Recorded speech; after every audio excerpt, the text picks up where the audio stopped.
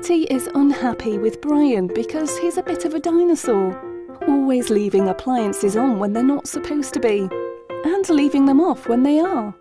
He has a habit of leaving his phone on charge all the time, eating up energy and money. Money Betty could be spending on other things. He also loves his electric blanket, but keeps that on all night too. Then there's the iron. How many times has Brian left it on and almost burnt down the cave? Betty dreads to think. And when they go out and he's supposed to leave the lights on, he forgets, of course.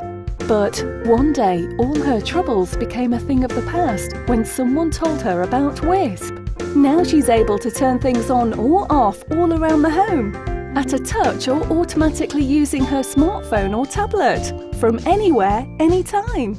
In fact, even Brian's been converted from his prehistoric ways and now can't get enough of plugging in everything into his WiSP sockets.